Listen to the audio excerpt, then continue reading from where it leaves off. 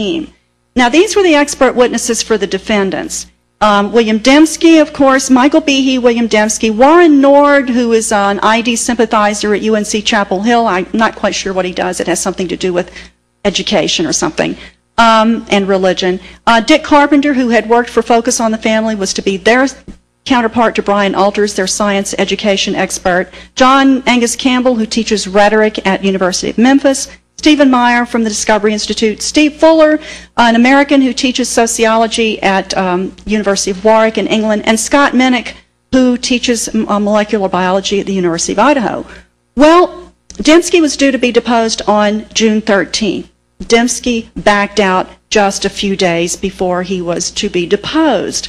So did Stephen Meyer, so did John Angus Campbell. They wanted their own attorneys. They had heard all of the major expert witnesses' deposition. They knew what we would say. They had our reports. They knew exactly what we would say. They wanted to be represented by their own independent attorneys. The Thomas More Law Center said no, and so they backed out. And I think they were really fearful of being cross-examined. After they heard the testimony, the deposition testimony, they did not want to be on the witness stand. And so Warren Nord was withdrawn without explanation, didn't get to testify, so was Dick Carpenter. So that left only these three people. Behe, Steve Fuller, and Scott Minnick were the only expert witnesses the defense had. And they were the best expert witnesses we could have had. They helped us enormously. Especially when Eric Rothschild got Behe to admit that under Behe's definition of scientific theory, astrology would also qualify, along with intelligent design. It was one of those sort of MasterCard moments, priceless.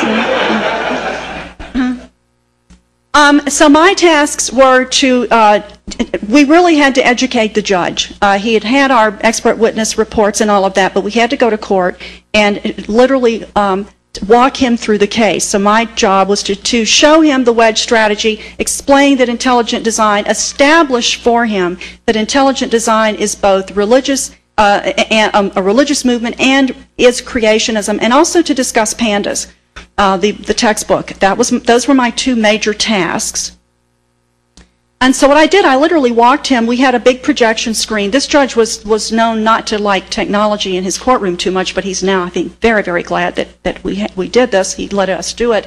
And we had a projection screen, and I literally walked him through the document. I showed him, for example, the opening statement. The proposition that human beings are created in the image of God is one of the bedrock principles on which Western civilization was built. You can see right there that the intelligent design movement thinks of itself. This was an internal document that was going to be used for fundraising. It was going to go out to potential donors.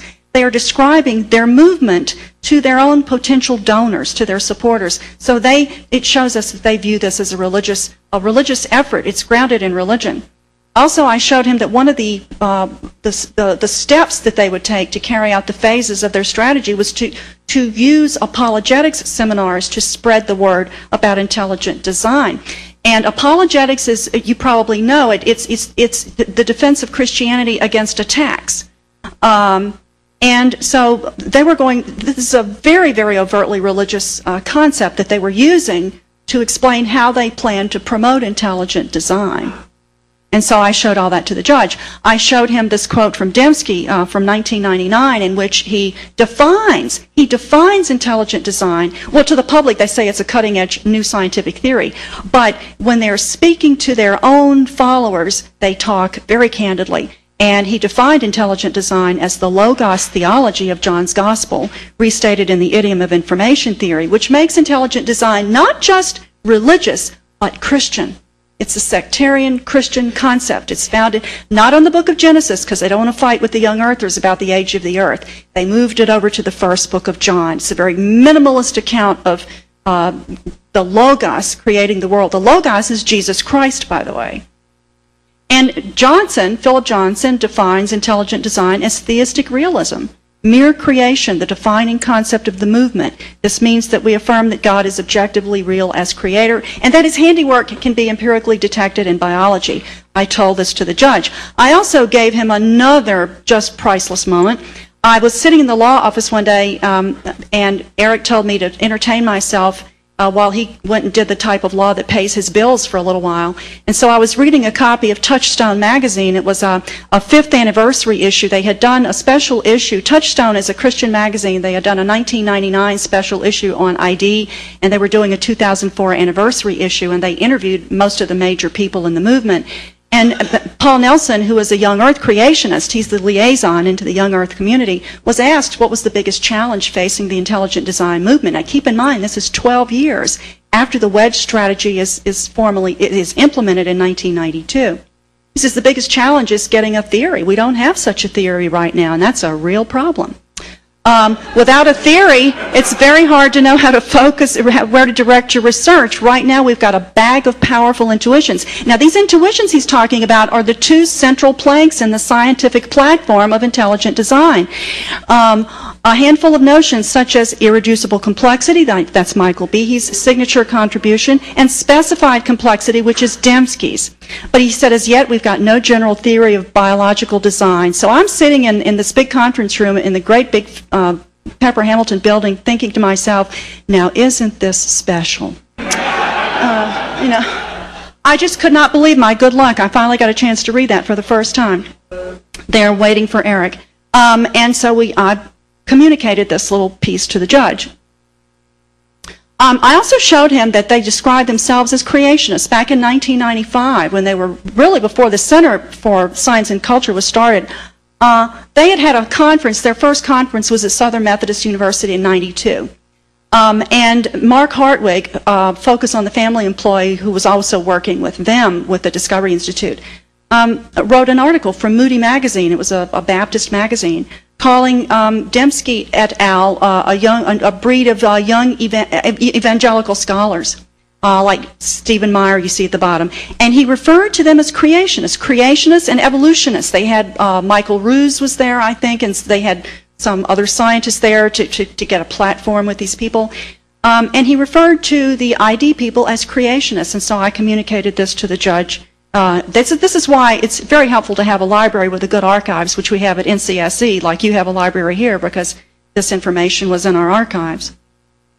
And I had made a chart for Eric to use, and we used part of this in court. It's on my website at www.creationismstrojanhorse.com. It's a little document I made from creation science to intelligent design, showing how intelligent design comes directly out of earlier creationism, using quotes from Henry Morris in the 1970s through the 1980s into intelligent design in the 80s and the 90s, showing that they're doing exactly the same thing, except for the young earth part. And so we used part of that, several parts of that chart. This is just one part where you see Henry Morris saying that evolution is not a fact. It's neither a fact or a theory nor a hypothesis. And then you have Mark Hartwig and Stephen Meyer of Pandas and People saying the same thing, that evolution only in the most trivial sense could it be considered a fact.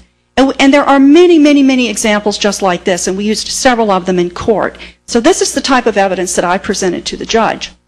And remember Dean Kenyon, who was the co-author of Pandas? Okay, he really has been a very quiet, low-profile figure in this movement, but he turned out to be one of the central people in my testimony as co-author of Pandas, but also as the person in whom you can literally see the creation science movement morph into the intelligent design movement. In 1980, he was in trouble at San Francisco State University because he was teaching creationism to his freshman biology students.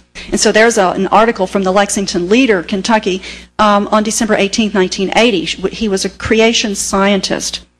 Consciously so. He filed a sworn affidavit as a creation scientist in 1984 in the Edwards versus Aguillard case. And in his sworn affidavit, he speaks as a creation scientist when he says that it's based on my professional opinion that creation science is just as scientific as evolution. This is in '84, and of course this case produced the Edwards versus Aguillard ruling, Supreme Court ruling in 1987, outlawing the balanced treatment of evolution by teaching creation science. So he was functioning as a creation scientist, self-described creation scientist. He was co-author. While he was working on this very case, he was helping to write Pandas, which is one of the things I discovered in the subpoenaed documents. Documents were subpoenaed from the Foundation for Thought and Ethics that holds the copyright to Pandas. And I found a letter they had written in '86. He was working on the Edwards case and writing Pandas at the same time.